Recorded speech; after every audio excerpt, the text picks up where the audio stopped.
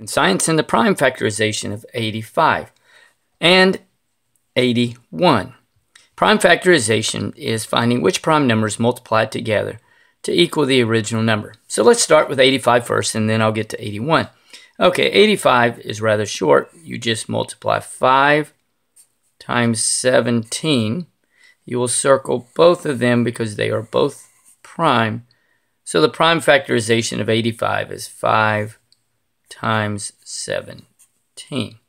Okay, now let's look at 81. Prime factorization of 81 is you start with 3 times 27.